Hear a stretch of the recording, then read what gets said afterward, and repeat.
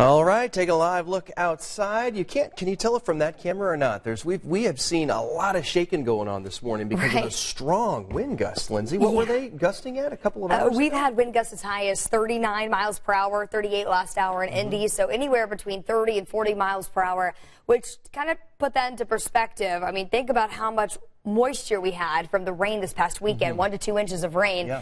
We could see some trees topple. We already have had down tree reports. Early this morning, we had a tree down up near Meridian and Westfield Boulevard, and that took some time to clean up. So I wouldn't be surprised if we see some power outages. It's going to continue then? Yeah, absolutely. Okay. Through the rest of the afternoon and really through the overnight tonight, we are on the backside of this system. We have a tight pressure gradient on the backside of that, which is why these strong wind gusts continue.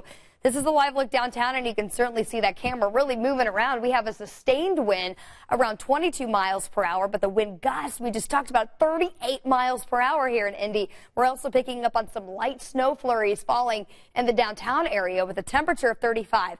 Now, you might be wondering, how was it snowing and it's 35? Well, the surface temperature is 35, but we have some much colder air moving in, being ushered in by these strong wind gusts just above the surface. So that's where we're starting to see that frozen precip, and it is translating close to the surface. 34-year wind gust forecast as we go through the 5 o'clock hour today here in Indy.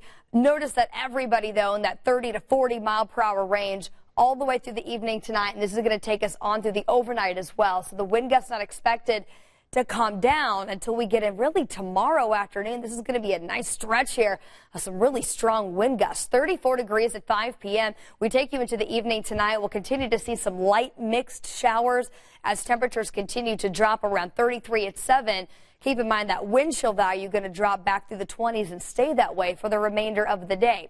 There's really not a lot of moisture to work with here as we get into the evening. Here's 5 o'clock on into the evening hours tonight. You'll notice we'll pick up on a few of those stray flurries, perhaps some mixed showers as well, but nothing that's going to necessarily accumulate.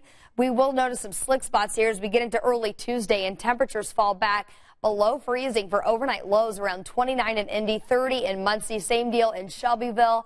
Any of that leftover moisture on the ground potentially freezing over. Want you to be cautious of that. Also, some scattered snow showers with the system that's departing. This is going to wrap around the back side of that, so we could even see some light snow early tomorrow morning. Here's 5 a.m. This is quickly going to clear out, and then eventually we'll notice a clearing sky into our New Year's Eve afternoon. The clearing will take place through the evening and overnight as well, so temperatures are really going to cool off as we get into closer to midnight. Here's midnight as we ring in the new year. So planning ahead tomorrow morning, scattered snow showers, temperatures near freezing. Overall, going to be a colder day. Highs only near 36 degrees. And then come tomorrow night, the sky will be mostly clear. It will be cold and still breezy. So right there at midnight, near 30 degrees.